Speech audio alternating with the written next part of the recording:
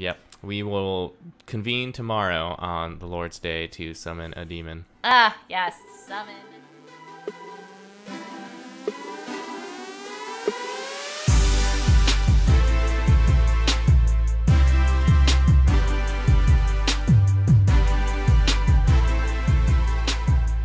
Hello, and welcome to Co-op the Podcast. Oh, yeah, I'm Jesse. Yep. But yeah, this is Co-op the Podcast. I'm your host, Jesse, and alongside me is my lovely wife and co-host. Me! I'm Raven. Yeah. Hi!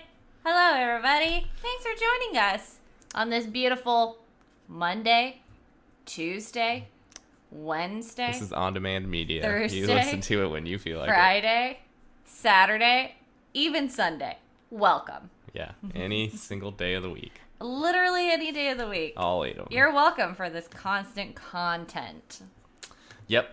Constantly consumable. 26 episodes consumable Yes. as of this one. This today. Yeah. So we're going to truck on. I mean, each one is what? Roughly an hour long.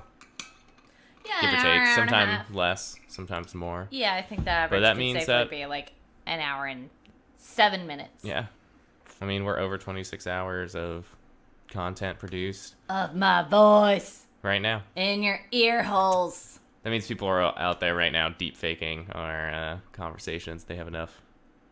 Oh, They nice. have all they need. Dope. I love it. Yep. But yeah, so we are a weekly podcast. If you don't know who we are and you want to listen to this one first and then go back and listen to all the others, we're a weekly podcast. We are a couple that likes to game together, have fun together, and Yeah, we have a lot Everything of that the we same do. interests and different hobbies. So like comic books, movies, film, TV, nerd stuff in general, and then also like football and sports and yep, diet recently, and workout. just like the rest of America, women's soccer. Women's soccer. I played soccer. Yeah, for, Raven's like, a lot my more entire invested fucking life. over a length of time. But Yeah, I, like I the grew rest up- of America, only care about it once every, how often Yeah. is it, 4 years, right, or something? Yeah, there's like a thing So. every 4 years. Yeah. Yeah, I was like heartbroken when I grew up in Atlanta and we had a women's soccer league and we used to go all the time to those games. It was the Atlanta Beat and then they got rid of them. Yeah. And they had the fucking like Silverbacks. It was Yeah, the I Atlanta remember male when the- team and they fucking sucked. I remember when the Silverbacks were around.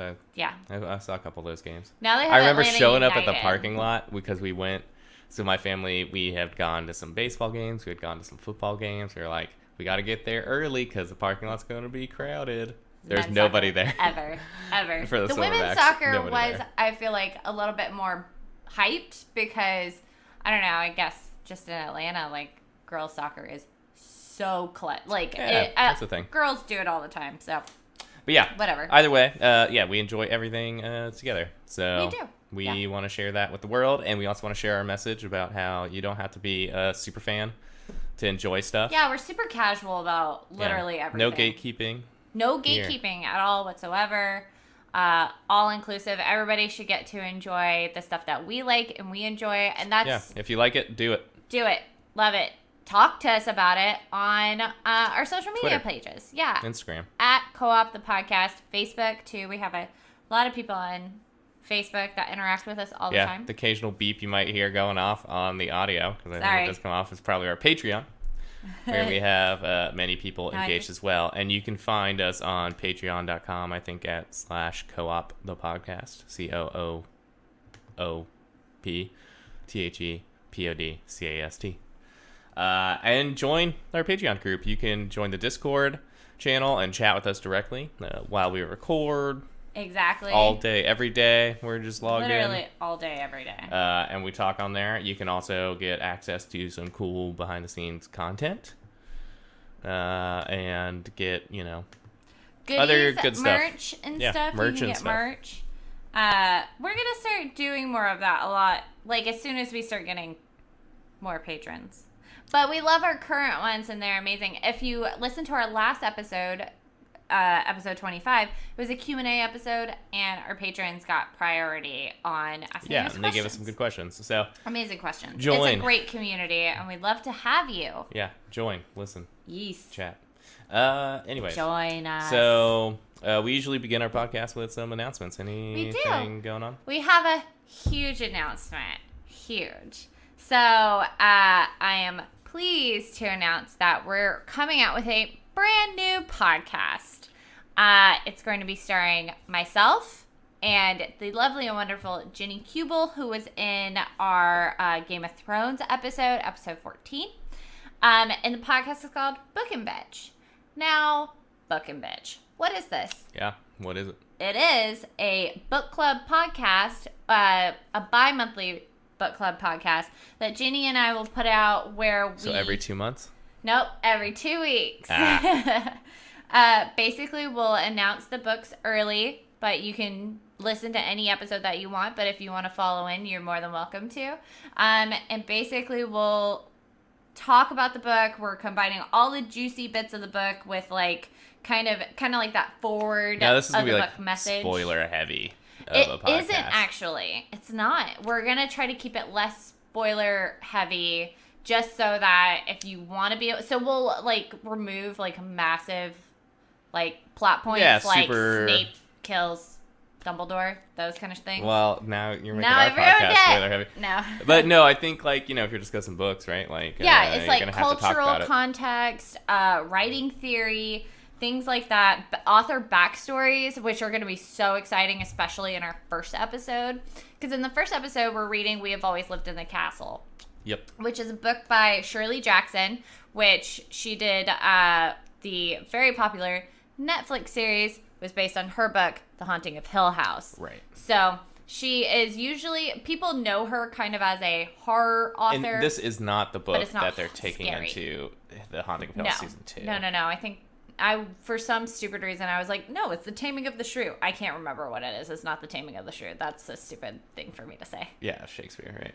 Yeah, that's Shakespeare, and it's about something else. But so this book, are they going to turn it into a series, though? So is this something It is already a film that came out, okay. but I don't know. But it's really good, and I definitely recommend everybody picking it up, like, from your library, and giving it a read. It's super short and very engaging, and I think reflective of really our society in general and how a community is together and how a community works together. So definitely, or rather doesn't work together, but go pick it up. Join us as we bitch on our podcast.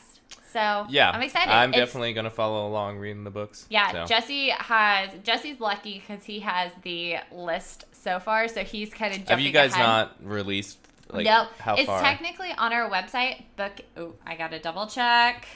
Well, I know they can follow you on Twitter and Instagram and stuff, right? At Book and Bitch Pod. Yes, at Book and Bitch Pod on Twitter and Instagram. And then you can go to www.bookandbitch.com, where we do, on the calendar section at the bottom of the page, have the books planned for the upcoming month. So in August, like I said, our tentative release date is August 1st, but who knows, things come up, so just keep that in mind. Our first one is We Have Always Lived in the Castle by Shirley Jackson. And then our second book is Where the Crawdads Sing by Delia Owens, or I think it's Delia Owens. Now I'm like second guessing myself.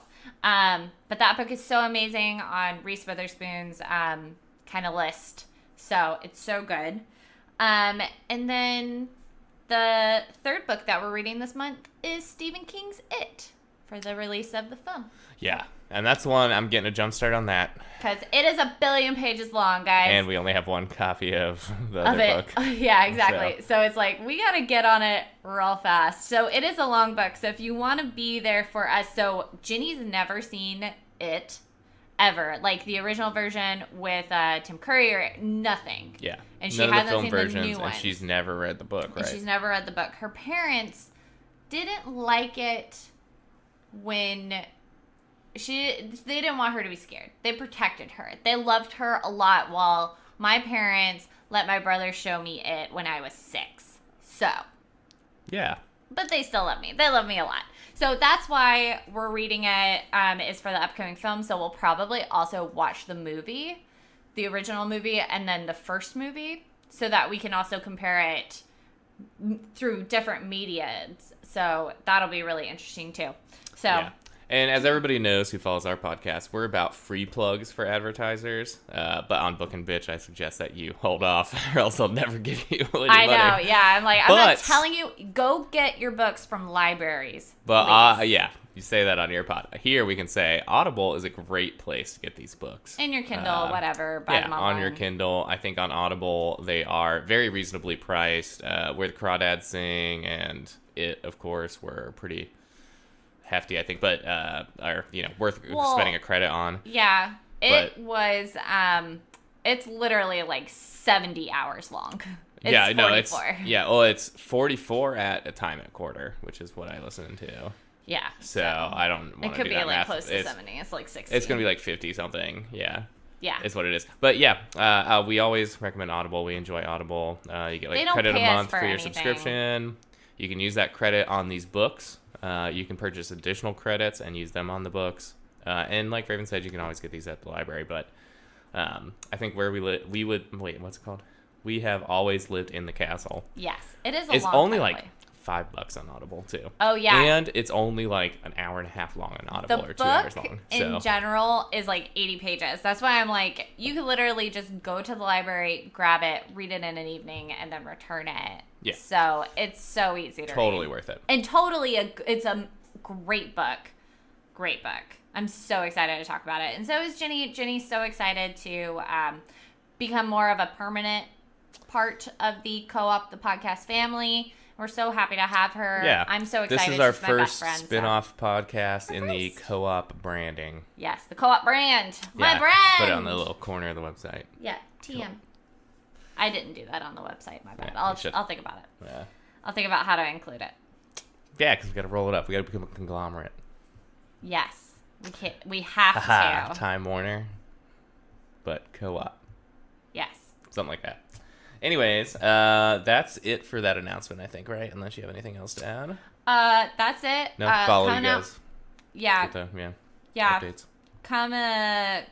Come listen to it beginning of August, probably August 1st, but just in case there are any delays in production, we'll let you know if there are, but August 1st is our tentative date. And all updates will come out on Twitter and stuff. So. And I would love if people read it. I would love if people read along and then join in with us. And then through our Patreon, if you decide in the future you want to be a patron, which we recommend it, obviously, you'll get earlier access to books. You'll be able to join our special Discord channel where we're going to talk about it, like as we're reading it, things like that. So just join us. We would be so excited if you did. Yeah, super awesome. Yeah. Cool. Okay. Our only other announcement is yours as well on Scratchcast. I don't do shit, people. Yeah, Jesse doesn't do much. He supports me. He supports me and he takes care of me. I don't know. I'm trying to think of one just to throw in here. Your parents are coming next week. That's true. That's an announcement. My parents are coming for everybody who gives a shit. Yeah. We're gonna explore Seattle. Yay. Yep. It'll be the second time in a couple weeks. My sister came like last week, basically. Yeah. So, getting our double dose of Seattle time and looking at all the touristy things. We had a great time with my sister and her boyfriend, Alex. They're super cool people. We got to ride up in the Ferris wheel and kind of get that nice scenic view, explore all the downtown areas. There's so many fun things to do in Seattle. They were saying, so I think this is a great way to describe Seattle. There are touristy things, but it doesn't feel touristy. Yeah. Like, even when you go to, like, Pike Place, those are only fucking tourists. I mean, there are people there buying groceries and stuff, which is really cool. Yeah, I think, there's, a select people that live in that area. A line coming out of the original Starbucks. So, you know that they're there, but it isn't overwhelming. Yeah. Like, even for, the Ferris wheel and... Yeah, and in terms of cities, Seattle's pretty small. I mean, it's hilly. So, walkability is questionable. Yeah, we walked from, like where Pike Place is to an area called Cap Hill, and it is hilly. It was very hilly. It's a hill, but it was great fun. I think when my parents are here, we'll Uber. We will definitely Uber for your parents. Yeah, we'll Uber, and we'll hit some slightly different spots. I don't think they're Cap Hill people, but we'll. Oh yeah, but we're gonna take them to Fremont, and a lot of people don't know what the Fremont Troll is. But we're going to take them to go see that. Yeah, they'll get a kick out of it, yeah. Yeah, because we're going to go get tacos. They should know it, I think, better, because here's the thing, is it was done in, like, the 90s. Yeah. When Emma and Alex were, like, 5. Right, but I feel like my parents would have been paying now, attention to artsy-fartsy things that were... I don't think it's... I don't know. Like, the reason why I think, like, thing. Your sister and Alex would have known about it is because it's hip. It's kind of trendy. It is very much on a lot of, like, marketing and branding. Right, and, that's like, what I'm saying. It was hip and trendy things. in the 90s. But it's hip and trendy. It's hip and trendy in Seattle still now. Yeah. But it was hip and trendy publicly worldwide in the 90s. And so my parents, for sure, know what it is. Do they? I don't think they do, though. They were hip and trendy people. We're also going to go up in the Space Needle. Did not know you actually, on a Saturday, you have to have a time selected or else you're going, like, 4 hours after you buy tickets. That's insane. Yeah, we were there looking at the next available slot. And it's like, okay, well, that's It's a big elevator, and then you can see... I mean, of course, everybody wants to go up in it. We should have figured, but we didn't plan ahead well enough there. But, hey, we still got to do a lot of cool stuff. We went to the Pacific Science Theater, or Center. I always say Pacific Science Theater, like Mystery Science Theater. Yeah.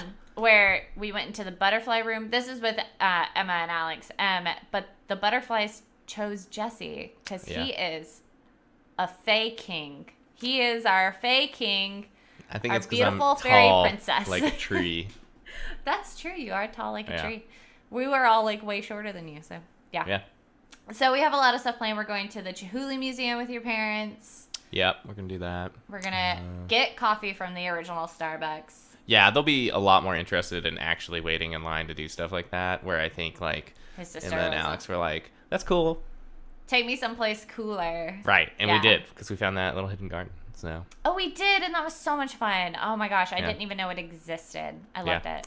But those are my announcements, I guess. Yeah. So my announcement is this past Thursday, was my last episode on Fading Footsteps on Scraticus Academy. They have one more episode, so please go watch and support them and see where the story goes. If you have no idea what this is or would like to go back and watch former episodes, you can go to their YouTube after going to ours and listening to our episodes on YouTube. But go to youtube.com, I think, /Scraticus. And they should have them video on demand.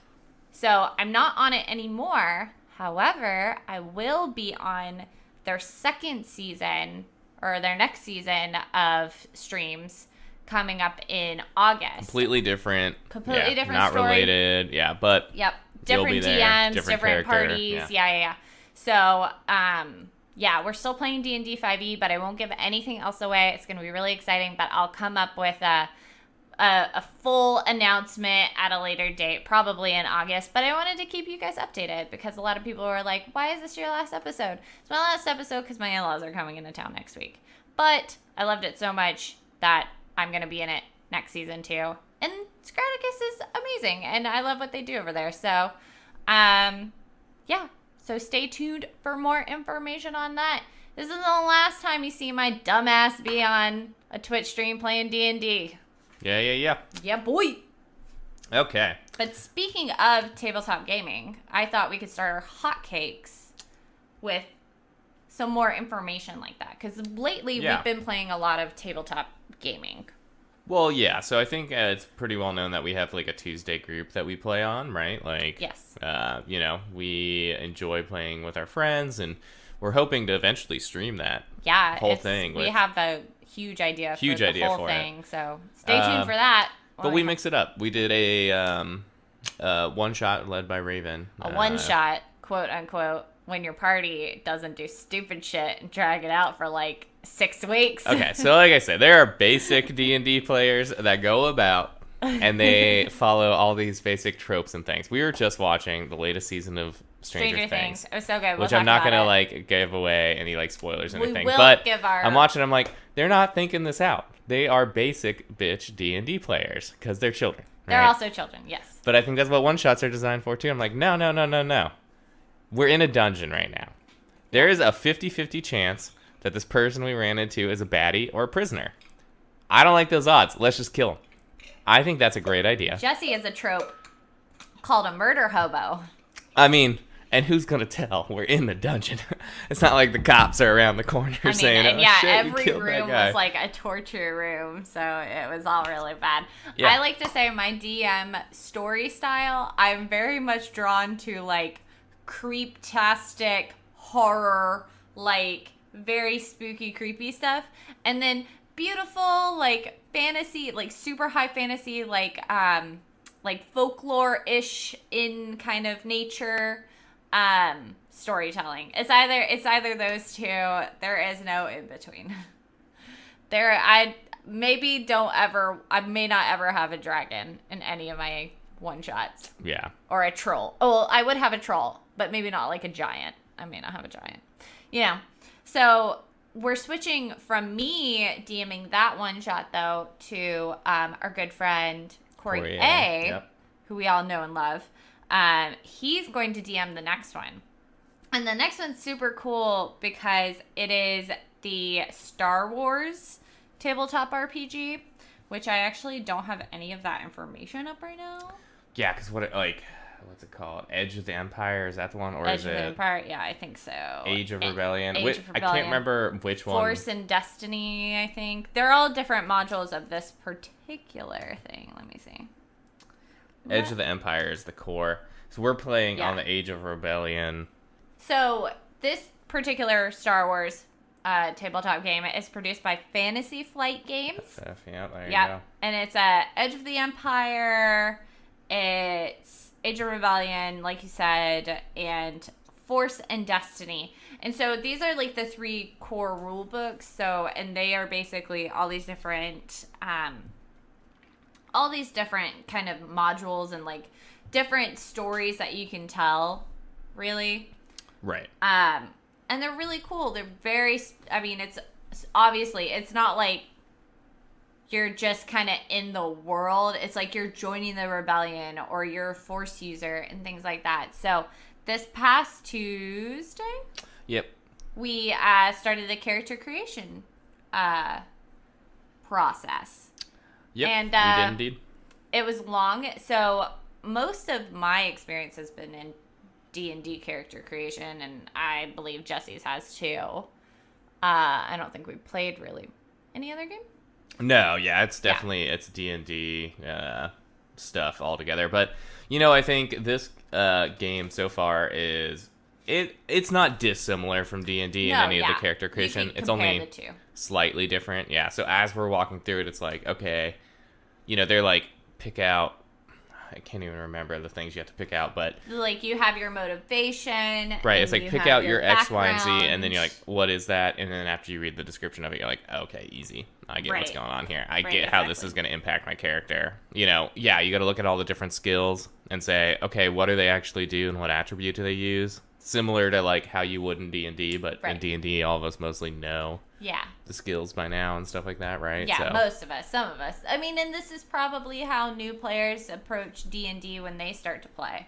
Right. So, if that's the case, you should listen to our former D&D 101 podcast episodes. Yeah, we need to do another one of those, actually, and move on with that. We're going to do a brand new D&D session tomorrow with some people that have never played before. So yeah, we're helping with we'll get some inspiration. Which we're going to actually talk about after we talk about this, what we're going to do in that, what you and I and our characters are going to be. Yeah. So let's talk about the characters that we created for the Star Wars campaign. Because I think for this, we're mostly going to just do the intro module, and then if we want to play it again later, because we're kind of rotating DMs right now. Or GMs right now. And because of that, we're just going to start with the starter module, and then maybe eventually we can do another one of these. But, babe, do you want to talk about your character? Yeah. So I always play a human. Anybody who knows me. Jesus Christ. But it doesn't matter the game. Options in this game. Yeah, it doesn't matter the game. My theory holds true. Whether it holds true for the actual statistics, but it does seem to most of the time. They make them very even. Mm-hmm. And it gives you a lot of I feel like it's a good start.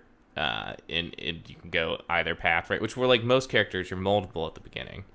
I feel like if you go with a particular race or species or whatever we're talking about in the game that we're playing, you kind of build yourself towards a certain path. And if the actual game you're playing doesn't evolve towards that path, you might get pigeonholed and then screwed out on older, later levels. So That's the practical reason for humans. The actual reason is I can't remember where I read it, right? But it was like it was in the Forgotten Realms books. Yeah, it was in the Forgotten Realms. You know. And they're like, I just couldn't remember off the top of my head. But they're like, humans have like a greater, like potential. Because like elves, other long-lived species, have such a long time, they burn for a long time if they were a candle. And humans are just like such an intense, burning, quick flame. Then they have greater potential. So I always like that. So I pick humans. And that's what I do. But in this one, I had a couple options. There was the basic human, which was like +2 stats across the board. Things like that. There was a Corellian human, which I did ultimately choose, which gave me slightly better. It gave me a free skill in piloting. And other than that, was basically the same as the regular human. So that's why I was like, okay, it's better. Right? Because I get something for free. Or I could have been a Mandalorian human. Which, and that one was really cool, too. It was, but the difference with that one was they bumped down your XP, starting XP, which you use to buy skills and stuff like that. So they bumped down your starting XP by 5. They bump up one of your stats. So it was like a regular human, but you had less XP. And just one stat was better. And I think one stat was actually worse, too. Which now, knowing the cost system for XP, it was net positive towards Mandalorians, but again, you're starting to get to that point where it's like, okay, if I'm playing like a particular type of character, which in this case probably was going to be like fighters and stuff, right, where I get a little bit more flexibility with my basic human or my Corellian human. Besides, I got a free level of space piloting. I think my thing with that too is you had an idea that you wanted for your character. I think the Mandalorian didn't fit that, and you could have just gone with the regular human, but and like I'm thinking off the top of my head now, the Mandalorian is the best one, like because like if you price out how much is a level and a skill worth XP wise, and I can't remember, but one of the skills is bumped to 3. And that would have cost, what, 15? Or is it? A skill, 20. No, so it's like 5 per level for skills, or was it 10 per level for the skills? It was 10 per level, actually, so it would have cost 30. So, but 1 costs 5, 2 costs 10, 3 costs No, 15. That's skills. I meant it wasn't a level and a skill, it was a level and an attribute that the Mandalorian gave you, which is 10 per level. So level 1 costs 10, level 2 costs 20. So going up from 0 to 2 would cost you 30. This was at level 3, which all of the humans too. So going up from 2 to 3 would cost you 30. So it's 30 XP for free. No one knows what we're talking about though. Yeah. But it's 30 XP for free, and all you do is pay 5 XP for it. Exactly. And it So it was a better deal. Yeah. I did a couple of things like that with my character too, where it's like, okay, I got 2 for the price of 1 if I just buy this attribute instead with the career and whatnot, but we'll get to that in a second. But that's what I did. And then I went with my character is going to be much like Finn from the new Star Wars movies. So I'm going to have been part of the Empire. Turned coat, came to the rebel side, and one of my options in my background and things like that, in my duty, is to be like always on the guard, looking for people who are like going to betray the cause, right? Like I'm internal security. So with the background I have, that kind of fits, right? I'm motivated by the just cause of the Rebel Alliance. I saw firsthand the atrocities of the Empire. And I'm basically just in background and stuff like that, just a soldier, right? I do have the survivalist skills, which is like I can't remember exactly what it's called, but like basically I would have been on like the edge of the Empire in the, outer realms of the galaxy, doing stuff for the Empire, and I saw some sort of atrocity out there. I don't know. And then turned coat. Things will develop as we go. Hey. So there we go. Well, so Jesse's character's background is specifically correlates to my background.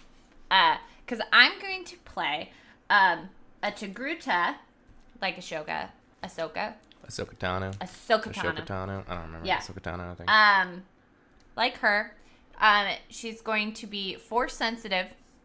And basically, she lived her tribe of Togruta are going to be kind of separated from the rest of kind of their species, and they were very peaceful, very like monk-like in a way, like very kind of spiritual with the force. A lot of them were force sensitive, and so my character is also force sensitive, and so a lot of them were force sensitive, and so that's kind of how the tribe of their village was kind of formed.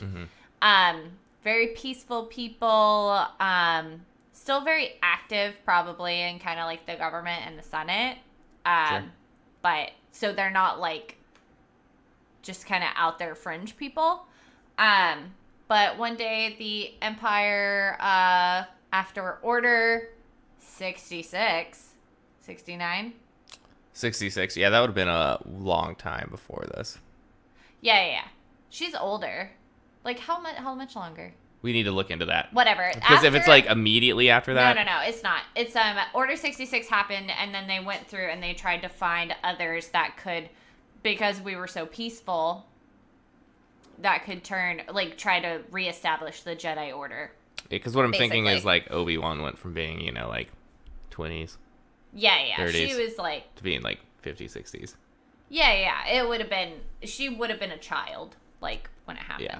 But then also we are taking place between the destruction of the first Death Star. Right. And the second. Yeah. Okay. Yeah. So. I'm still, my timeline I think is still right. Yeah. It doesn't have to be immediately after. Right, exactly. 6. And so after that, basically the Empire comes down and destroys all of my home, trying to rid the world of those Force users, which also makes, because we were on technically the light side, which makes the dark side kind of balance out and be more powerful, yada yada, that whole thing. But my character lived. My character was saved by a dashing turncoat.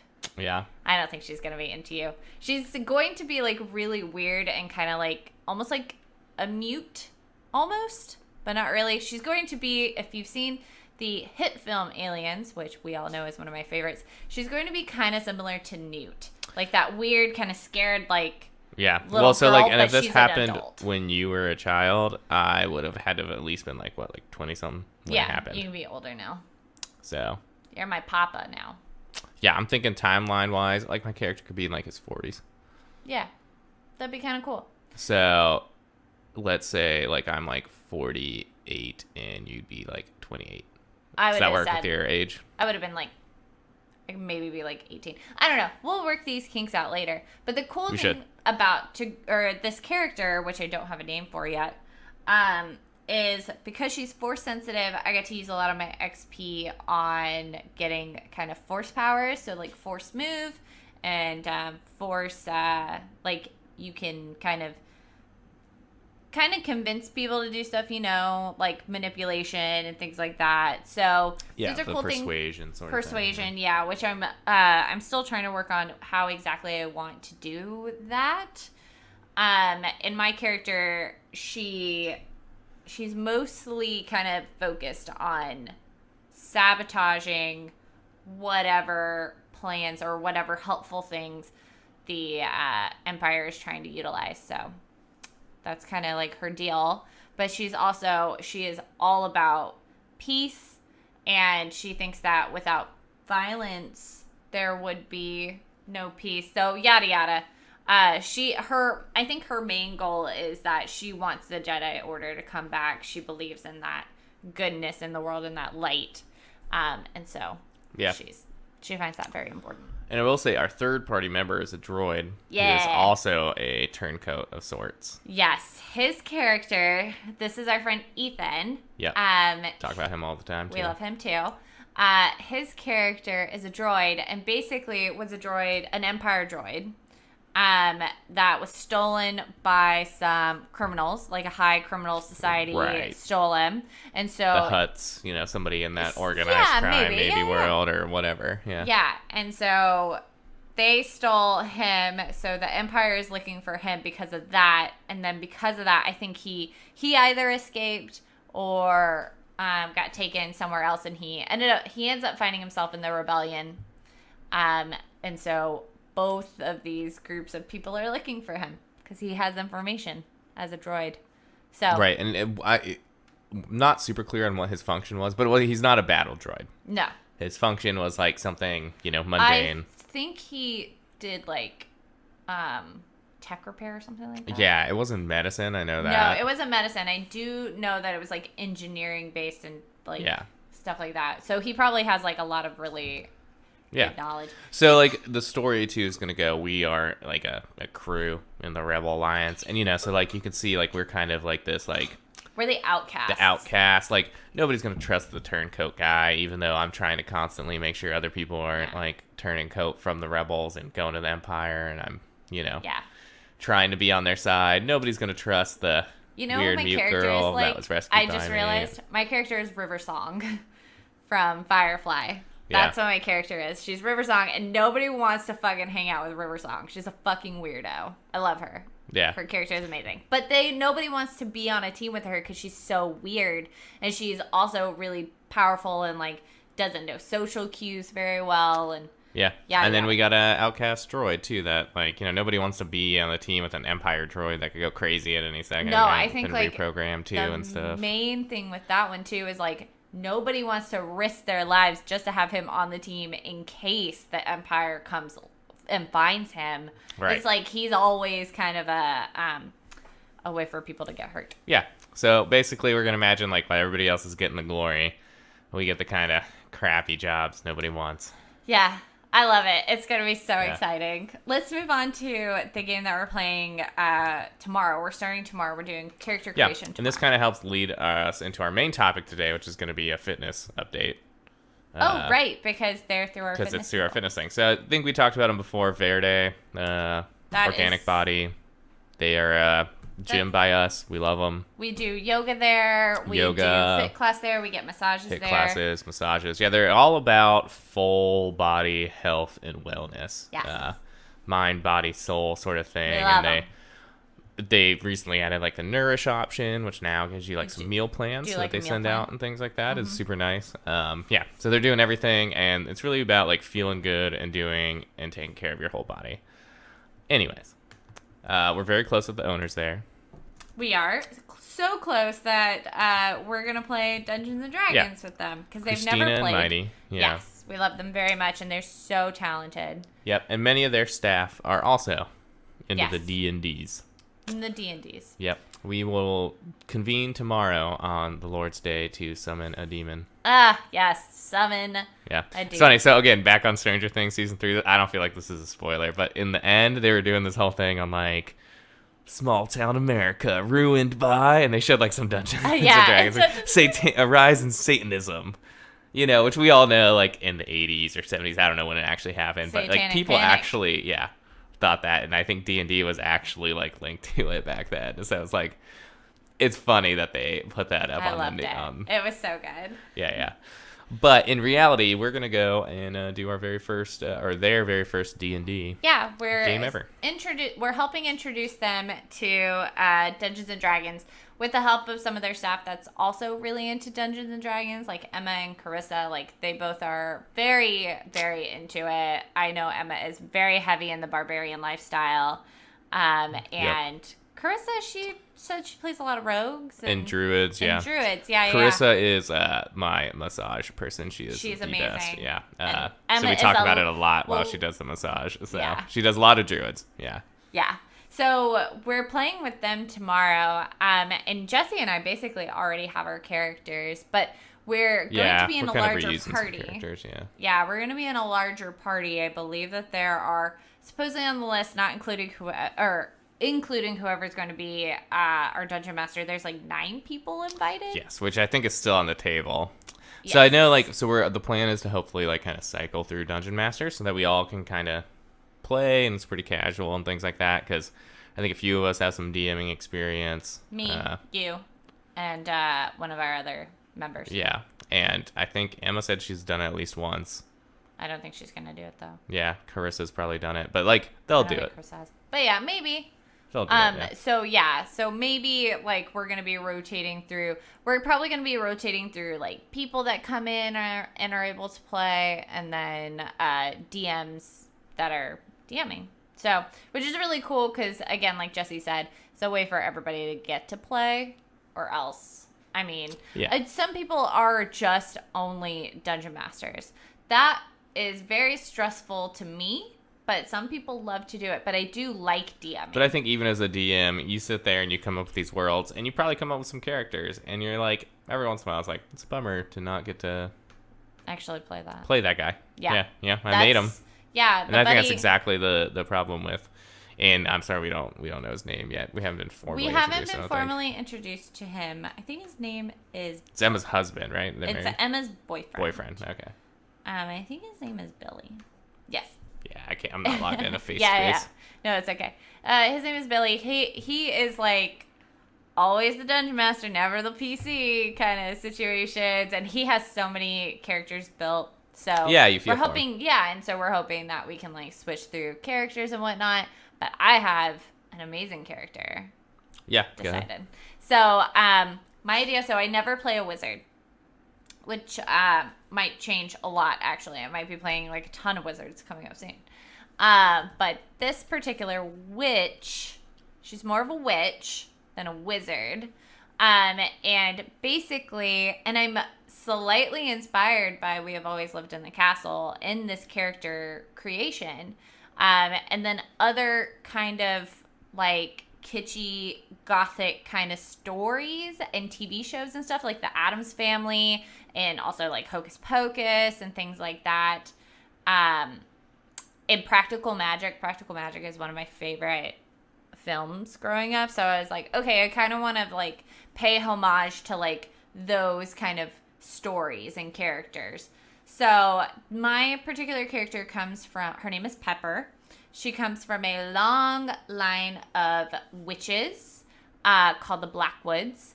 And they live in a big mansion in a village.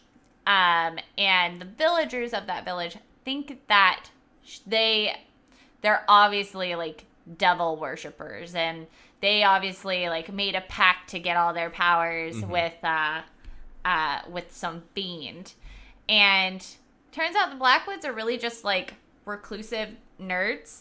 And so they're basically like homeschooled witches and wizards that have like passed down these like grand library to the Blackwood family that wizards all over the world come and study at for a period of time. But so Pepper is the middle child of that family, and she's just kind of coming into her own as a witch. And that's kind of what it is. The Blackwoods also hate the villagers, so it's like they hate each other kind of situation. So my kind of story is, so when things start to go missing in the village, things start to go missing in the Blackwoods estate, and then, you know, plants, like sections of gardens, statues, buildings, people, and they all start to go missing. They don't really notice at first. And then eventually some of her family goes missing, and then almost all of them go missing. And so it's kind of like this whole town is starting to like disappear. And so she's trying to figure out what happened. Yeah. Where is everybody? And it's only her and her eldest sister, Edith, left. But yeah, so I'm thinking, so just for like the build of Pepper, I'm thinking she's a human. Which I also never play humans. So I never play humans and I never play wizards. And I think she might be like a conjuration wizard or an evocation wizard. So a conjuration wizard, if you don't know, basically they can create items and things like that to help them, which I was thinking, because this is like a more traditional sense of what a witch is and what a witch like typically is, which is why there's conjuration. So I'm thinking that's kind of like more like Harry Potter and things like that. Like I feel like it's a lot more like conjuration based. Or evocation, which is basically like elemental. So she can cast like fire spells and like lightning spells and things like that. I'm still trying to decide kind of what I'm going for in that section, because there's also like abjuration, which is like protection magic, if I wanted to go down that route and like protect all my friends, and I was trying to protect my family. Yeah. But yeah, that's kind of who Pepper is. And I'm so excited because I'm telling you, I never play these characters ever. And like, I would be, with a character like this, I would be a little bit more tempted to do like a warlock, like a pact kind of situation. But I wasn't really feeling that. The other option I could do is make Pepper a sorcerer, but they're witches. And then she just doesn't have to worry about like how to learn spells and things like that. And I could do the wild magic. So we're really going to like kind of come down to it later.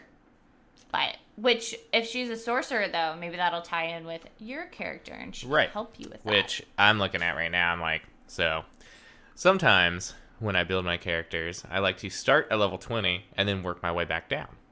Yeah, right? See, and big picture. Yeah, where do I want to go with my character? And that's kind of how I built out this character. And I realized that I had whittled this one down. It's been so long since... So this is a character I made a while ago that we didn't get to play fully through. But now I can't remember what my balance was. So I'm going to have to look at it again and see. Because I got... So the idea behind this character is I will multi-class. And I got to see how many levels in each I got to put. Because I had it worked out perfectly. Yeah, but talk about... But now I can't remember how much it is. So I'm going to have to figure that out now. Because it worked perfectly with the kind of synergy. So the character classes I'm going between here are barbarian and sorcerer. Mm-hmm. Right? And so my character's name was Windward Timestel in the last one. But I might change the name. I think you should. That's a weird name. It went along with it. So cute, right? Pepper Blackwood. Yeah. I love it. But so the story behind my guy was that he lived in a big port town. Called Port Townsend. Sorry. Yeah, who knows? Love that place. Big port town, ships coming in and out. So just like every youth, eventually you're like, I'm going to get a job. I'm seeking adventure, blah, blah, blah. You join a ship, right? So he was out on the high seas on a ship, just kind of working day in, day out. You build good muscles that way. Sexy. Got to use a axe, right? So that's where his proficiency with an axe came from, because they use axes to, cut ropes and things. I don't know. They rope things. yeah, I don't know. But you get some sort of like background proficiency things. But he didn't spend long out at sea before a giant storm came and sunk his ship. Y'all suck. Yeah. So bad pirates.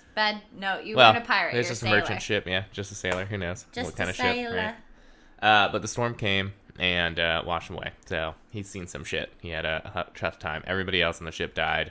Maybe. We don't know. It could pop up. But it was rough. Stranded on an island for a little bit, maybe. Survived just a little on his own. Came a little wild, right? And eventually got rescued. So he's going to be, a big, tall, strong guy. Hot boy, because sorcerers are charisma based, so you have to put some stats in there. Yeah, so probably look good. But very silent type, strong silent type, too, is going to be part of it. Pepper likes. Yeah, so it'll be very, because the silence will come from, I've seen some shit. I killed a kid. Yeah, it'll be, he was probably a lot more charismatic in his youth when he first got on the ship. But ever since the storm and living alone on an island for a few years, we'll say he's a lot more quiet now. So he starts out as a barbarian. But the idea I had was that he had some sort of like latent ability. So sorcery all comes from like a natural source, a gift, maybe it's a warlock pack. Maybe he's born with it.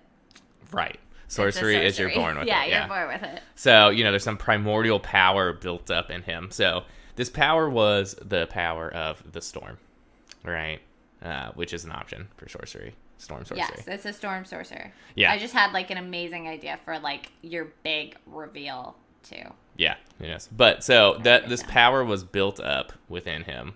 And not saying it's what caused the storm that sunk the boat, but Damn it, that's what I was writing down. It could be. So he, became a barbarian because those are the skills he needed to survive. But if he had not been on that ship, maybe, or, Destiny had taken another path, he would have been a full-blown sorcerer, right? Using his powers of storm magic to do stuff. But on the barbarian side of things, I'm going to take the path of the Storm Herald, which lets me, wield lightning and have an aura of storm energy that surrounds me and kind of pick some powers like that. Couple that with the sorcery powers of the Storm Sorcerer, and I'll have some, air and lightning, and there's even some water powers and stuff like that, kind of all mixed in, and I can, infuse my weapons damage with lightning, get some bonus attacks, do some extra, if somebody's standing too close, shock them. Some cool stuff like that. Basically, I'll end up, I think at the end of it, if I do it right, I'll end up like Thor. Yeah, that's from the Marvel movies. Big plan. I'll be big, muscular. I'll have an axe, hammer. I don't care, whichever. Maybe both. I'll be able to actually fly too a little bit. Yeah, I can fly a little bit. I can shoot lightning blasts, and I'm super strong. So that's where it's gonna end up. Yeah, I love it. I'm so excited that we're gonna get to play these characters. Mine was, I was supposed to really be, so I was coming up with an idea for this and I came up with it. And then season 2 kind of planning for Scraticus started happening. And I'm like, fuck, I just made this amazing character for this D&D campaign with my Verde buddies. I was all out of inspiration for this other one. But she's actually really cool and you guys are going to love her. So I'm really excited. But for Pepper, I don't know if I'll be doing any multi-classing or anything like that. I can switch to sorcerer, so I'm actually going to look at that tonight and kind of see if maybe I would be more interested in doing that. But I like the idea of them having this massive library and being coveted, basically being nobility in the wizarding world. In the witchy world, but they're witches. They're 100% witches. I feel aesthetically, I'm going to call them witches. Yeah. So, but they're not gross, haggy people. But, yeah. I'm excited. I'm excited to play. Yeah, and I'm just looking at this really quick now, trying to decide. I think I'm either going to do 12 levels as Barbarian, 8 levels as my Sorcerer, if we or literally ever get to level 20. Oh, yeah. This is just...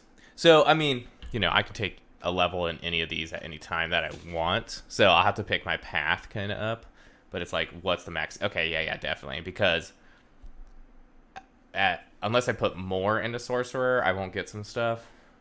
And I get more as a Barbarian, more ability score improvements and things like that. So, yeah, I think that's what 8 levels of Sorcerer, 12 in Barbarian. Bam. There you go. Yeah. Or what if I added, Cleric to it and was able to pick the Storm? Oh, Tempest? Yeah. I don't know. I remember we talked about this last time. Yeah, I remember we talking about it last time, too. Yeah. So I could even do that. But... we'll see. For now, 12 levels of Barbarian. So that means I'll probably go up in the Barbarian one to, I think, level 3 when I pick my Primal Path and my Storm Aura and stuff like that, right? Then I'll probably throw, let's see, 1 level into Sorcery will get my Origin. 2 would get me a Font of Magic, whatever the fuck that is. Sorcery points. So I can do magic. I guess level 1 in sorcery doesn't really get you much. Yeah, so I could do a little bit more spells and then maybe throw a few more Barbarian and then go back to throwing a couple more in to sorcery. Yeah. Yeah. For sure. Yeah. So. Let's move on. We had some more hotcakes, but this episode is running slightly over. So let's put those hotcakes aside. Let's pack them up. We'll take them to go, Joyce. That's what I'm going to call our fake hotcakes waitress. Yeah. Sounds like a good idea. In the co-op diner where we're because this kind of led us right into Verde. Let's talk about Verde, which again, if you are in the east side of Seattle area, You should Even if definitely you're in look it up. Seattle and you enjoy driving. Yes. If you do. Come on out. Come on over. Check it out. They're super cool. And, I mean, the dream is to expand, right? So, Yeah, so maybe hopefully it's they'll coming soon. pop up by you. Yeah. But the reason why this is leading in well to that is today we had a DEXA scan done. And so we decided maybe we would do a diet and fitness update for you guys. Yeah, give you guys an update. Yeah. So we talked about this before. We've talked about like our approach to fitness, and we think this is great for everybody, right? Is do what makes you feel good. And do a little bit at a time. Just start making strides to a healthier you, right? Yeah. You don't have to do much. You don't have to pound the gym 3 hours a day. You don't have to look. I do. Which you do. Boom. But you don't have to look a certain way to appease anybody. But we like the idea that people are healthy and they're happy and they're doing things that they like to do and they're not hurting themselves or hurting their bodies or their mental. Yeah, especially because a lot of the hobbies that we talk about doing and like we enjoy doing are very inactive hobbies. Yeah, that's 100% right. How do you counteract that? Because we got to maintain our health and our lifestyle because we want to live long, happy lives, but we still want to do all our hobbies. So it's like, don't drink a soda, drink a diet soda or water. Drink water. Water preferably. We're a water podcast. We are a water podcast. Water only. Yeah, water homies. Water homies. Yeah. Squirtle Squad. Squirtle Squad. But yeah, the diet soda thing we've done a little bit recently, I think, though, because it's right, which kind of goes into when our you diet. get that craving, you're like, I for need sugar. something sweet. Yeah. Yeah, we were doing keto a little bit, which I'm about to actually just like get off of, which we'll talk about in our diet. But you miss sugar a lot and you miss sweets, and a diet soda, yes, it has aspartame. Yes, it could eventually give us cancer. Yeah, it's like a metric ton of it. Yeah, you'd have to have so much. And it's not great for you and gives you nothing nutrient-wise. And it doesn't hydrate an you. amino acid. It's aspartic acid is technically I what don't think aspartame that is. it's still great for you. It gives you energy. The same as sugar gives you energy. Yeah. So it gives you that same kind of feeling and boost as well. So you can use it to power through a little bit. Yeah. So, I mean, we've been kind of sipping on those. I will say, for everyone out there, vanilla Coke Zero is the best. It's my favorite soda, I think, now. Like, I do like Coca-Cola and I like Pepsi. But, yeah. But vanilla still, Coke Zero. Even though they taste good these days, and they're not that bad for you, try and cut it out and just go to water. Because nothing beats water. It's true. It is absolutely true. If you've never enjoyed the taste of water, there's something wrong with you. Yeah, you should go to a doctor. Yes, because we all know you take that sip of water. Oh, it feels so good. And it feels good. It tastes good. You're just like, water is the best thing. No, literally all of us in our lives have all said this sentence. We're like, water is the best thing in the world.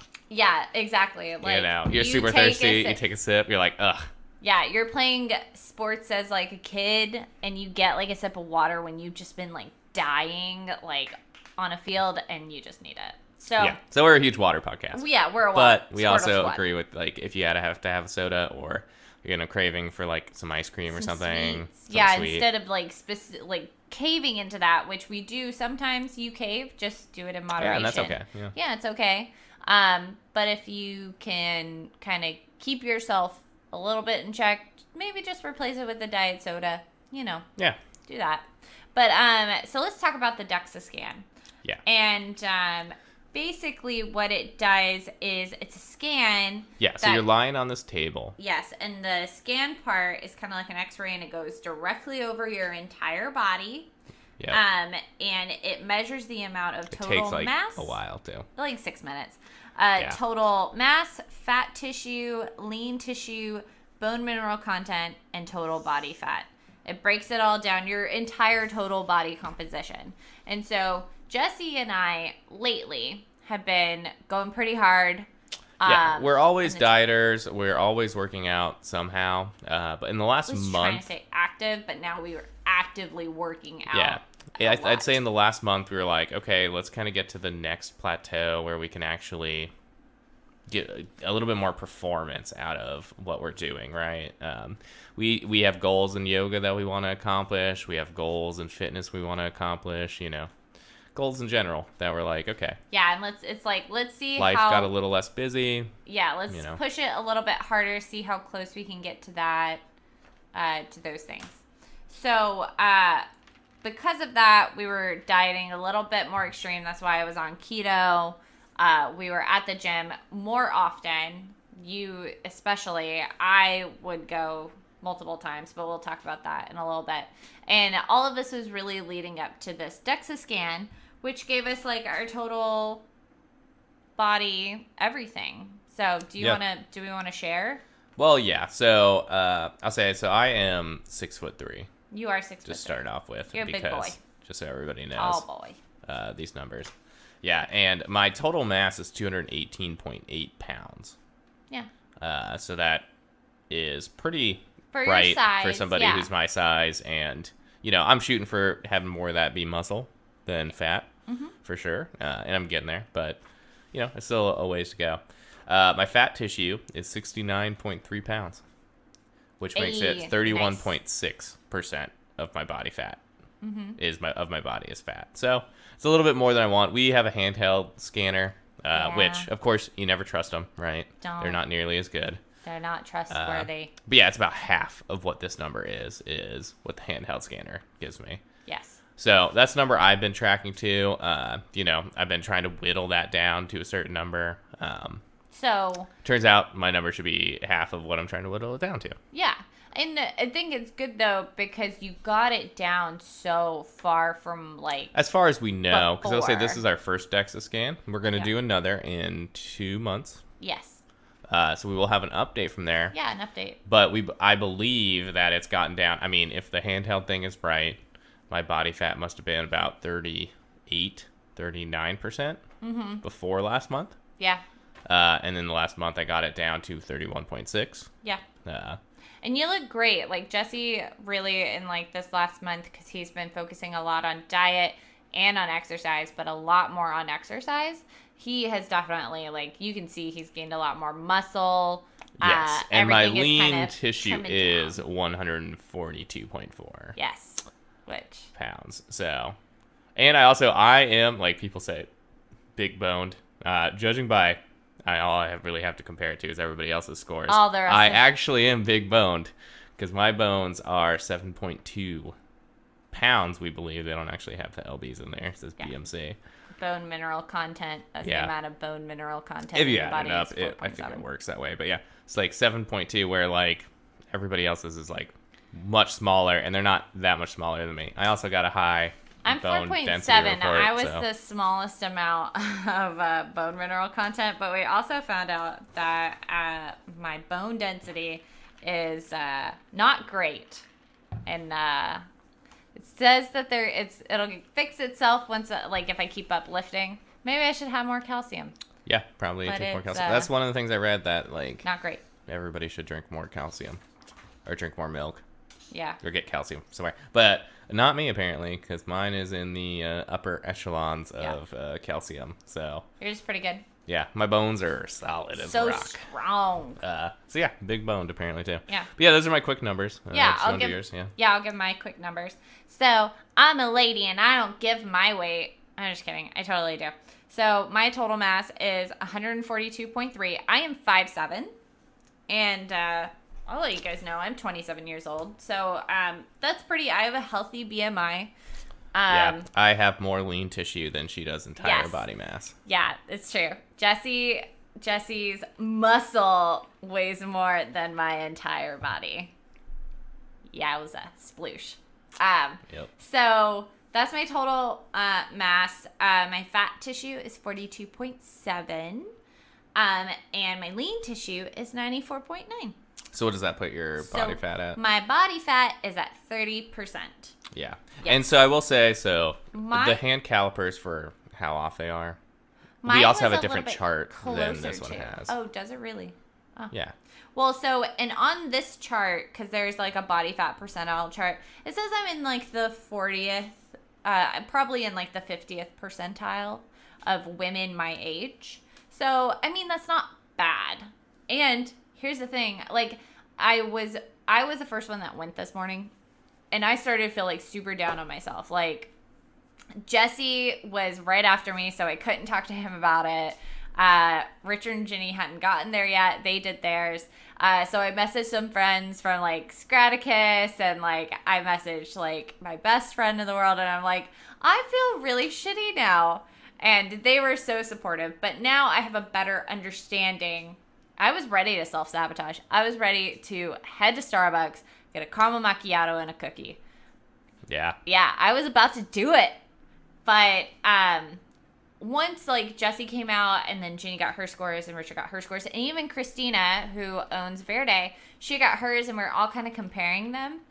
And none of ours were too far off. We live a healthy lifestyle, so we're generally healthy people. Yeah, and so when I was thinking about these numbers after the fact compared to where I was last year, where I was about 30 pounds heavier, had no muscle, barely left my house, barely did anything active, genuinely and generally depressed very often, like, I'm in so much of a better place than I was then that these numbers don't scare me anymore as much as they did.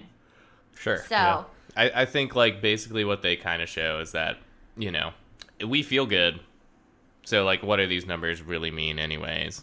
Yeah. You know, it's something to work on and things like that. But as long as we're happy, healthy, and, you know, 30, flirty, and thriving. Yeah.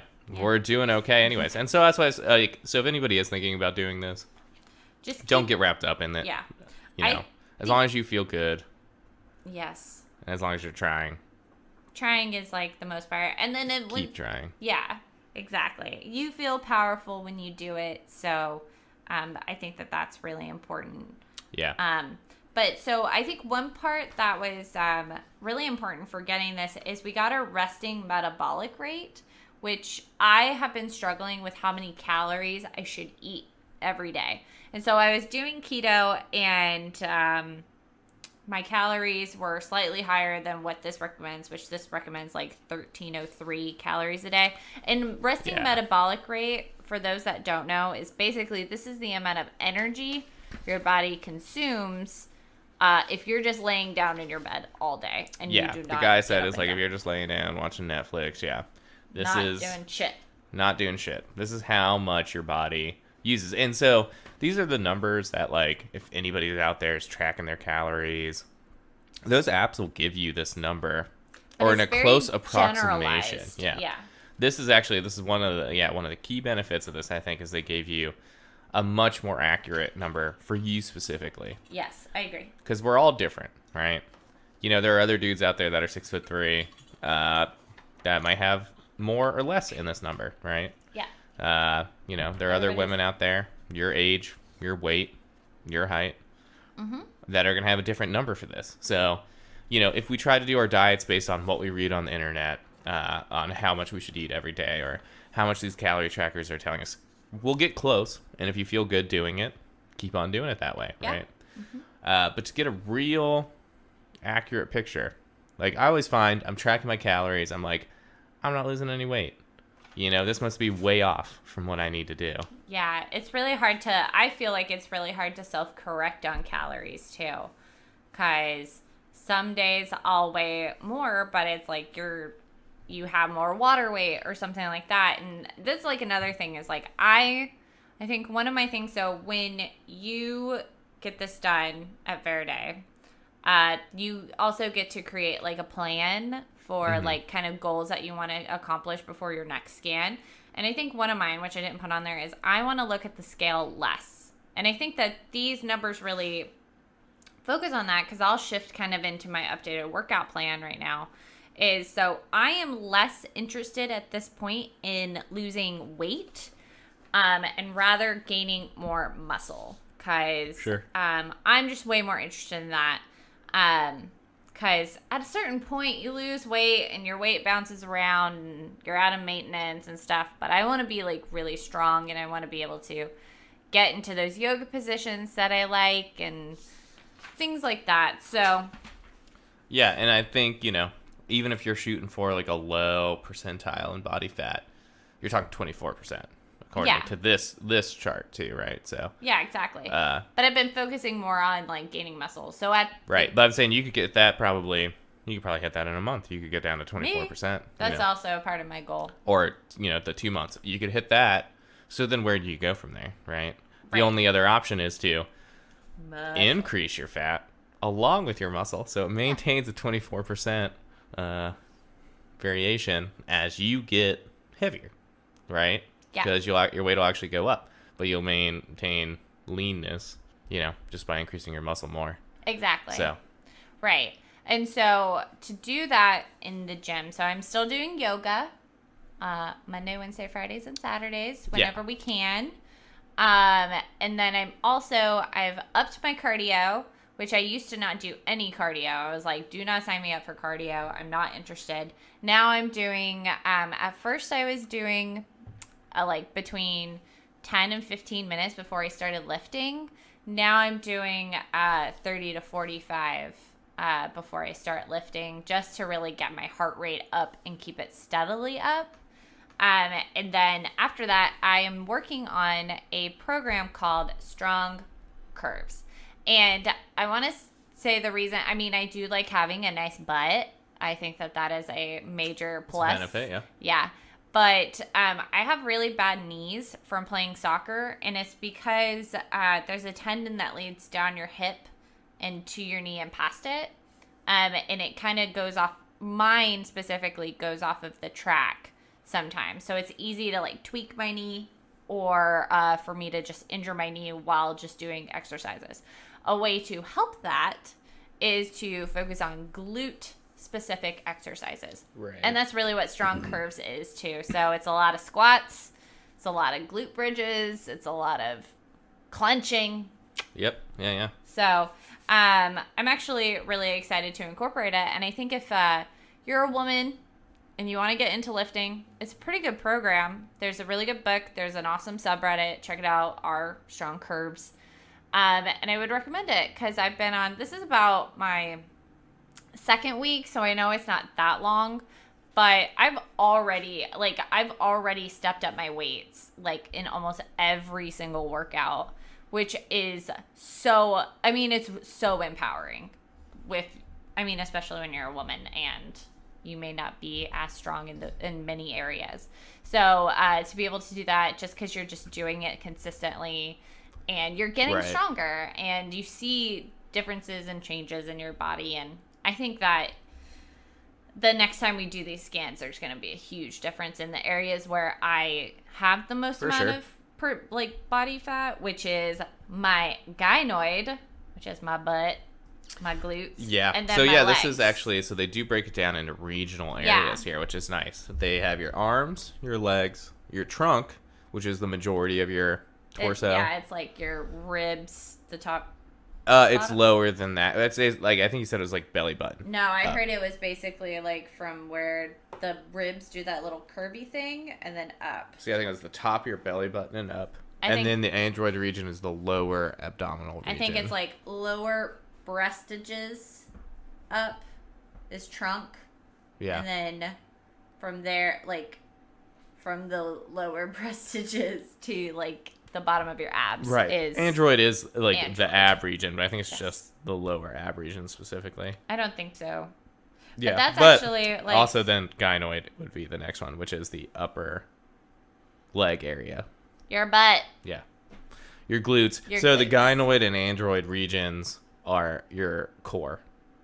Yeah. When everybody talks about core, they're not just talking about your abs. They're also talking about your back and your glutes. Your hip flexors, those sort of things. Yeah, which I have the most amount of fat in my gynoid and my legs, which is very obvious when you look at me. I have always had super massive, powerful thunder thighs. Years of playing soccer. So that's where a lot of my mass is. Now, that's your total fat tissue, or is that your highest region fat percentage? That's my total region fat percentage is higher in those areas. But because android is definitely just lower because my total mass on that is only 17 pounds and my trunk's 110. So there's no way this is 110. My and legs are 17. 59 pounds and my butt is 28 pounds. But so I think it's belly button down is the android. That's the only way I can rationalize this number of 17 pounds. Well, my android is 9.3 pounds. Yeah, there's no way your entire abdominal region is 9.3 pounds. Well, yeah, okay, and you say that because your trunk is how much is my your trunk trunk? says 60. Yeah. I got a lot of junk in that trunk. Right. But it's mostly muscle. Yeah, I mean, yeah, my trunk is 110.8. I will say, so I carry most of my, like, percentage fat in my Android, but it's only 7.5 pounds of fat there. So, like, it's not a whole lot of fat in the body terms of things. It would only lower my body fat down by, like, 2% to get rid of it. Mm-hmm. Maybe a little bit more. But, you know, the trunk has a good bit of fat in it as well. It's 38.4%, and it's 42.5 pounds. So definitely, I think, you know, that's this upper belt here. So, you know, I've got a little bit of some love handles, right? Kind of this donut thing that a lot of men have, right? In particular, a lot of everybody has gut fat, right? And so for sure, that's what, that's what we see here. Like, I'm generally fit across my arms and legs, my trunk, and that's why I say, like, the trunk's including, because if you look at the scan on the upper body part, it's not very much fat, but in the lower part, there's a lot more, so it throws off the skew of my trunk. And I'm basing this off of, like, the regional body fat percentages would put me in the 20th to 40th percentile for my arms and legs. Yeah, we just gotta work. Yep. On that. I mean, you can't really target. You can't target. So this is one thing. You can't target regions to get rid of fat. Now, you can target, apparently, visceral fat. Yeah, which is another part of our DEXA scan. Yeah, subcutaneous fat. Yeah, so visceral fat, for anybody that doesn't know, is the bad kind of fat. Mm-hmm. The fat that gives you... It's linked to type 2 diabetes, higher diseases, things like that. So if we all picture in our lives that old man that drinks like a 6-pack of beer all the time, has like a big round beer belly, but it's hard.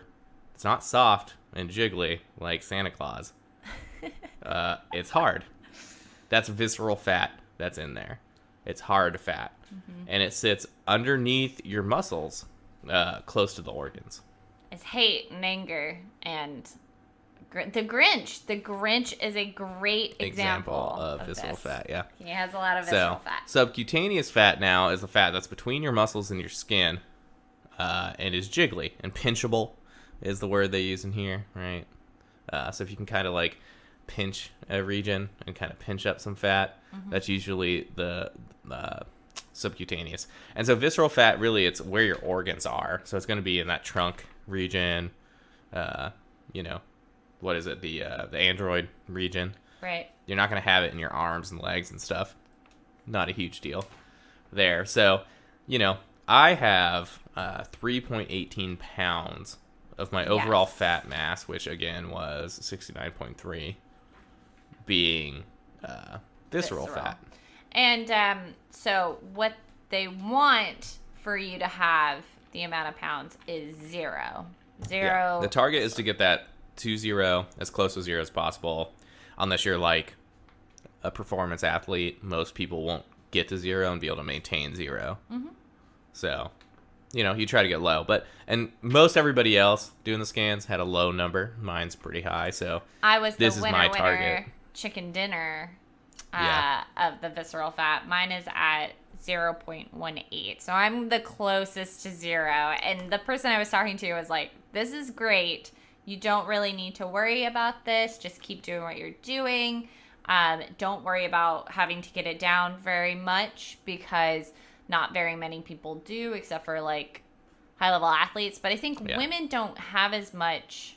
Yeah, I think it's something. I believe they said this to me, but I don't know. But that men do tend to get it a lot more. More visceral fat, because women's fat is on like the outside of your organ, like more of the. Yeah, it's just women are more likely to get their fat as subcutaneous. Yeah, subcutaneous. And men are more likely to get visceral fat. Yeah. So yes. Yeah, and you know, I think, not to rag on my dad, but it's we love him genetic. So much. Yeah, I think there is a predisposition to have visceral fat in my family.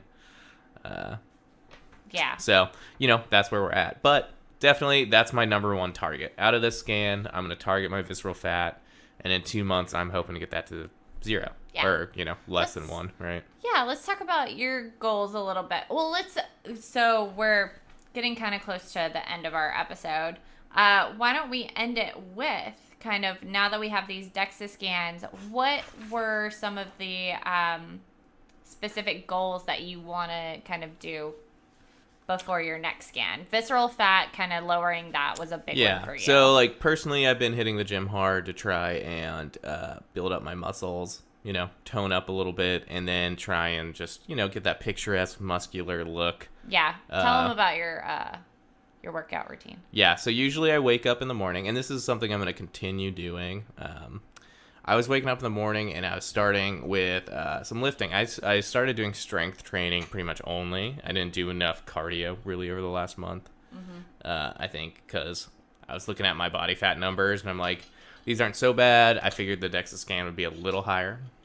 Right. We were figuring, but yeah, it was not. It doubled. So I'm going to have to keep this new plan up, which this new plan, inspired by a friend of ours, right, was to... Demir, is I'm going to start doing 45 minutes of cardio every morning. So as soon as I wake up, you leave, I go to the gym. I do 45 minutes of cardio. And now this is going to be long, low-intensity cardio. And by low intensity, I mean my heart rate isn't going to go up much because I, for some reason, have a hard time getting my heart rate up that early in the morning. But it tends to spike my heart rate the rest of the day. So, so it's going to be long. It's 45 minutes of that every morning. Yep. Then I lift usually for an hour to an hour and a half, depending on the exercises I'm doing. Monday, Wednesday, Fridays, upper body, arms, shoulders, chest and back. Respectively. Tuesday, Thursday are all lower body, legs, and abs. So I'm going to start adding abs more to every day because I also learned that that's where I have the least amount of lean muscle tissue. So I want to up my lean muscle tissue there as well in my android region. So, which is a common thing. Like for men, the glamour muscles are the shoulders, arms, chest. And that's what I work on. Most of the times focus on legs and abs. Yeah. And things like that. Which, looking at mine, like, you've kind of inspired me because my lowest total region fat is my android. So those are my abs, which I'm actually pretty proud of. And then, so that is also my lowest lean tissue, which is only 7 pounds, but out of the 9.3 pounds in that region. But my arms, though, are at 33.4% fat, and they're 14.8 pounds total. 4.9 being fat, 9.3 being lean tissue muscle or lean tissue pounds. Yeah, you should try to shoot it over 10. Yeah, that's what I was thinking. Yeah. But go on. Continue with your goals. Yeah, because that's not all my gym people. Where like already that's, if you're doing the math here, it's 2 hours and 15 minutes. There's more. Oh, there is more. Yeah, so then usually I'll follow that up afterwards with either a cool down run or something, or not. It depends on the day. Because when Raven gets home, we then go to the gym again. Yes, before we go to yoga. Yeah. And I have another hour in the gym where I try to do 15 minutes of high-intensity running. So there's good benefits from high intensity, good benefits from low intensity running. But like I said, I have a hard time spiking my heart rate in the morning, so it's easier to get the high intensity later. So 15 minutes of high intensity, and then some light lifting, because I don't want to blow my load before yoga. Right. We don't want to get too tired before yoga. Yeah. So some really light lifting just to practice some moves and stuff. So, because anytime you're going to do a lift at the gym, practice it ahead of time with like some lighter weights. Make sure you got your form good. So spend my time practicing form for about, 45 minutes or so. And then we do yoga for an hour. Do yoga for an hour. Yeah. So all told, I'm doing a little over 3 hours, 4 hours, maybe most days. Really, I've been consistent on that for about a month. And it was a ramp up. I started doing just an hour a day. I think the first day I worked out this last month was like 30 minutes. Right. And that's like the step that you could take is like just that 30-minute like quick routine. Right. Because we had gotten into some vacations, other things in our lives. We had gotten to where our only workouts were yoga. Yeah. Which is a good workout. However, I see it now as more of like my active rest. It is. It's exactly that. Yeah. Yeah, because it's not too extensive. I think if you're trying to maintain and you're keeping like your diet is like on point and you're being very healthy, I think yoga is your only form of workout. I mean, you could totally do that, but I think that supplementing that with like heavy lifting, you're gonna like lose more weight, and cardio, you're gonna lose more weight for sure. Yeah. So after the scan, I'd say, the changes I'm really making is I am, the cardio is a relatively new thing for me that I just added back in or whatever, because as I went from 30 minutes to an hour a day to an hour and a half a day, I was doing a little cardio, but then I backed down to just lifting, and then now I'm gonna add in some more cardio, and I think I'm gonna stay consistent with that from now until the next scan to target that visceral fat, along with a few dieting changes I'm making. Probiotics are apparently very good for targeting that. I think everybody should give it a try for a probiotic. Healthy gut. Yeah, healthy gut stuff. Increasing things like that will help target that. I'm going to try and lower that as priority number one. Along with that, I think that will shrink down my, android region, so that one of the measures they gave us is you don't want your android region to have a higher body fat percentage as a region than your overall body fat percentage, which is where I lie right now, right? Yeah. I don't. I got to convert that, and it will drop my overall total body fat by, just getting rid of the visceral. It'll drop me a few percent. So, I'll be down another percentile, because right now I'm sitting at the edge of the 80th percentile.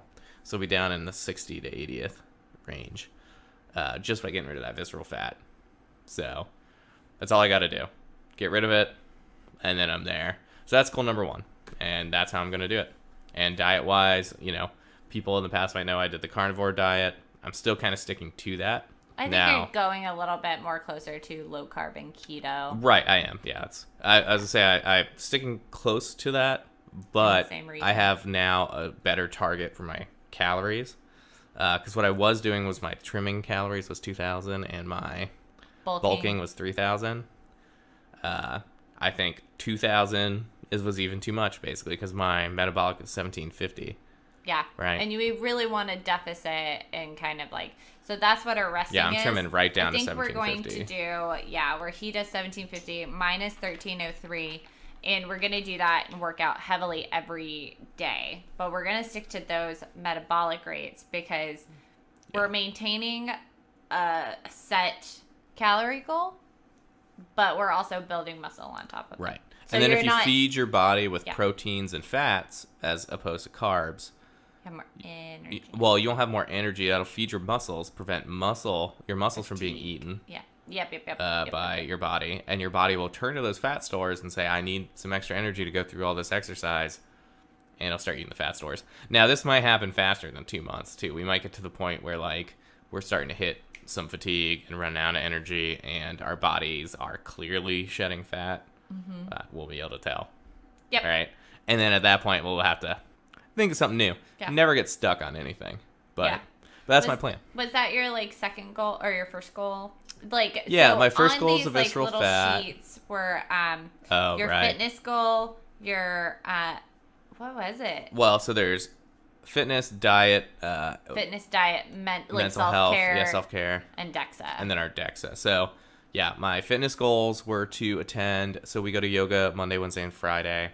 Tuesday, Thursday nights we're busy, unfortunately, where we could go to HIIT class. But I've got some time in the middle of the day if I move around some meetings and stuff. I'm going to try and attend a HIIT class at least once a week. There's also the one on Saturdays. So if I don't make it during the week, I'm going to that on Saturdays. That's a good one. Right. Then that was my That's your health one. And then an hour of cardio every day.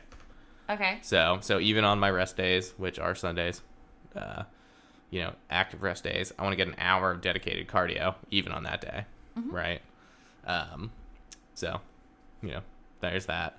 That was that. The food wise, I want to track my calories every day. It's going to be the main one. In carnivore, they don't encourage you to track your calories. So I fell into that habit. I was tracking them loosely, but I was tracking them inappropriately because I was eating too much. Right. Still, right? So I'm going to try and trim that down and track more appropriately now. Still remain under 35 grams of carbs. Stick in that direction. Yeah. Mental health. What did I say? I don't remember because you filled it out without me. Yeah, I after was sitting yoga. there staring at it, and I'm like, I was trying to think of all the things. Oh, you know, yeah, it could be- because you I'm asked like, I do me. that. I was like, I do that already. Yeah. I do that already. So I can't quite remember. And then my DEXA scan was get my VAT down to 0, which is my visceral fat. So Your visceral fat down to 0? Oh, Yeah. your visceral fat. Sorry. I was thinking like your total body fat, and I'm like, No. Jesse. no, visceral fat down to 0, which is totally doable. I think I could kiss 0. I don't think it's going to be anything permanent. And realistically, I'm thinking as long as I'm less than 1, I know what I'm doing is working. Yeah. And I'll just keep doing that. If it's around the same as it is now in 2 months, I clearly have to change something. Yeah. So, yeah, those are my goals. Now, how about you? Okay, so my goals, so for the physical goal, my workout goal, it was to do 4 days of lifting or yoga a week. 4 days. So I can't do any less than that. I could totally do more, and I probably will do more, like I'll do cardio and whatnot, but I have to make sure, like, okay, if I'm not doing yoga today, I have to lift if I'm not going to that yoga class. Yeah, that's why you should have said 5 days. Well, maybe. Maybe up it to 6. Maybe. Yeah. And then under that as well, I want to do one kind of unique active activity a week. So something that I don't normally do, like hiking. I don't do that very often. I don't go swimming very often. We don't go play soccer. We don't go kayaking as often as I'd like. We got tennis rackets. We don't do tennis. Yeah, these are all things we used to do every once in a while. Yeah, and I want to get back into it because I love being an active person. And so those are all things that I like to do. Like soccer, for an example, I have played soccer in some shape or form since the 5th grade. And so I'd like to get back into doing that and doing it more often. And that would be And, like, an active softball. rest. Yeah, it's our active rest, and we want to do that. Where, on like, you're still Sundays. active, but you're not, like, sitting at the gym. You know, it's Yeah, like... we like the gym. You're still fatiguing your muscles, but you're giving your mind a break. Yeah, it's like a different kind of mindset that you're putting yourself into, which is really fun. You know, think about it. You know, and you're like, oh, great. Exactly. Keep your muscles going. So that was something that I wanted to add in. That was kind of a fun one. That wasn't just like, okay, I just want to do this 4 times a week and then be done with it. For my diet, I also put tracking calories because I'm really bad about that when we go out to eat or when I have an alcoholic beverage. I am really bad about tracking it. Say no to alcohol, kids. Yes. It might not have a lot of carbs or calories in the drink itself. Most of them do, though. But even if it doesn't, alcohol slows your metabolism. Slows your metabolism for like 24 hours. So, but anyways, I am really bad about tracking it, so I'd like to get better at tracking it. And what I was doing for the past like month or like maybe half a month, I was doing keto because I was like, man, I haven't lost a lot of weight in a really long time. I've been very... Shake it up. Yeah, I wanted to shake it up. And I was tracking my my carbs, my protein, my fats, my macros. I was tracking them all very closely. I want to continue to do that, but I'm not going to do keto anymore because I just don't think that works for my body. It works for a lot of bodies, and it's worked for my body before, but at this stage of my life, it just doesn't really tick my boxes. So I'm just going to move on from that and go back to my flexitarian lifestyle where I can eat veggies and fruits and be happy. Yeah. And, you know, I think on top of that was the whole thing of don't stick with something if it's not working, and then also make sure you constantly check in and adjust as needed. So, yeah, exactly. You know. And I like to poop. Everybody likes to poop. And this diet, it does not make that easy. So I'm going to keep that in the podcast. I don't really care. Yeah, that's fine. So, and then for mental, I put that I was going to read an hour a day. That kind of goes with the whole book and bitch thing. Like, I don't give myself enough time to read, and I love reading. So, I'm going to read at least an hour a day. And then my DEXA scan goal is I'm going to lower my body fat 5% by the next one. In 2 months, I'm going to be down 5%, which will put me right in between the 20th and 40th percentile of women my age, which I think is a good place to be. I don't think that's like too much to kind of try for just because like the next one is like elite athletes. That's the next like section right after this one. And I'm like, I'm not an elite athlete. Right, but wouldn't you like to be there for at least a day? Do I get to That's my eat goal. ice cream?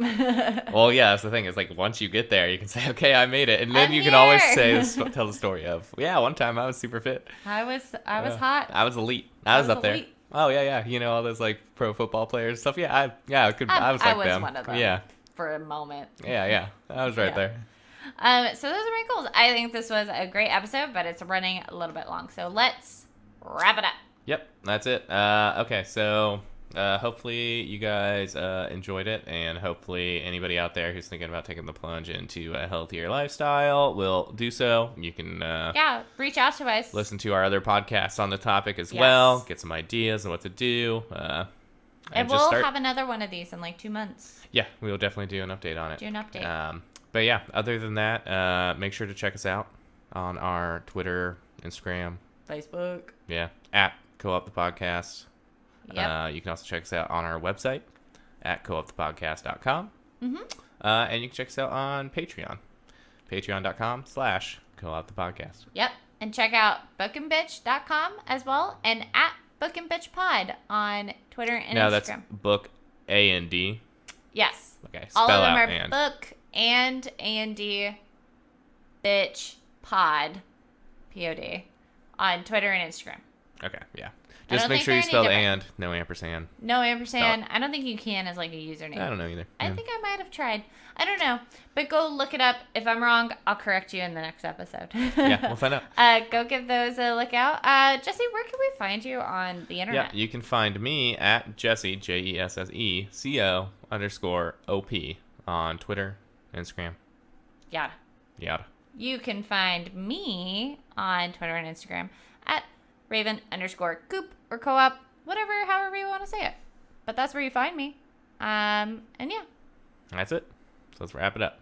Okay, bye.